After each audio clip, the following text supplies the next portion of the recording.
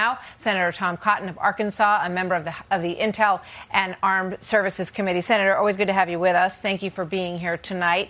I'd like to start by playing a soundbite from Dr. Mike Ryan, who is the WHO executive director. He was asked about this enormous evidence. Here's what he said. We have not received any data or specific evidence from the US government relating to the purported origin of the virus. So from our perspective, this remains speculative. If that data and evidence is available, then it will be for the United States government to decide whether and when it can be shared. But it's difficult for WHO to operate in an information vacuum. How's that going to work out, Senator? Well, they also haven't gotten a lot of information from the Chinese Communist Party either. But Martha, look, all of the evidence points at one of those two labs in Wuhan where they researched bat-based coronaviruses. We know the Chinese lied about it originating in the food market from at least as far back as January, where they apparently didn't even sell bats of any kind, much less the species of bat from which we believe this virus migrated from or into humans. But all of the evidence, although it's circumstantial to be sure, points at those labs. If China wants to dispel any kind of suspicion about those labs, which is present all over the world, then they should open up their labs and open up Wuhan and tell us exactly what happened there and let us review all the safety protocols in place. Well, they are definitely feeling the global heat on this, so that would certainly behoove them to do that. If they want to, clear this up in everybody's mind, they should be very forthcoming with what they have. I don't think anybody expects that that's going to happen anytime soon. But there's discussion in the National Security Council in the United States of starting a different sort of global medical organization that is not so beholden to China. That would include Taiwan as well, which I would imagine would not sit very well with the Chinese government. Do you think that's what should be done? We very well may need to do that, Martha. I've said for weeks now that Dr. Tedros and his team needs to leave the WHO and leave now.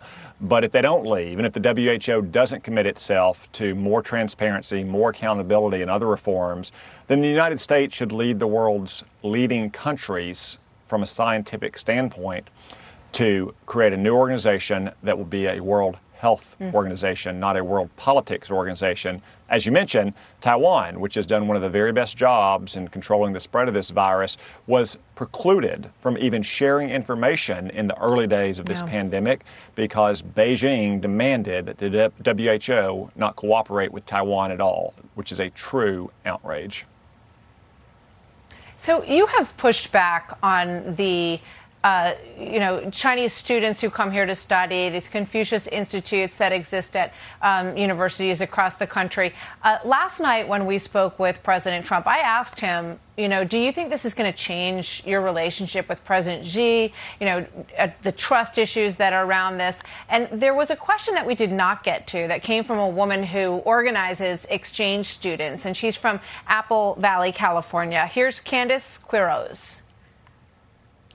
My name is Candace Quiroz. I'm an exchange student coordinator.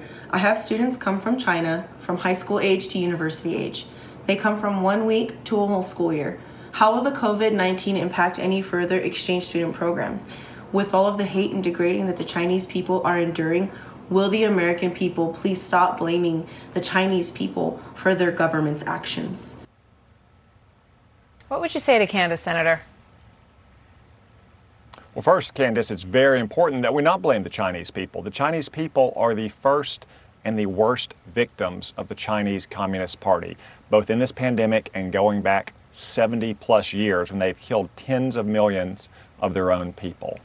But most exchange programs like the ones that she runs would not be affected by any reforms because it's a good thing to have young Chinese students studying in our high schools, even for just a few weeks, or coming here and being exposed to the American way of life. But what we cannot allow to continue is training Chinese Communist Party affiliated students at the highest levels of graduate and postgraduate education in the most advanced scientific and technological fields. Not only is it ripe for espionage, but it is training our adversaries in the world's most cutting-edge technologies, something that we should never do. It's a great point. I want to squeeze in one more with you. The Chinese ministry warned President Xi that there could be potential for armed confrontation even with the United States because of the tensions that they claim are as bad as they were during the Tiananmen Square situation. So they're concerned about how this looks for them on the global stage with this pandemic. Where do you think this is headed, and what do you think China will do to try to fix that reputation globally? Well, Martha, I saw that report that said that Chinese Communist Party sentiment is at its highest peak around the world, not just in the United States, since the Tiananmen Square massacres, and it should be. China is a pariah state, and it's time for the world to change our relationship with China because China has not changed its behavior for 30-plus years. Well, we'll see. We see some video from a while back of President Xi with President Trump.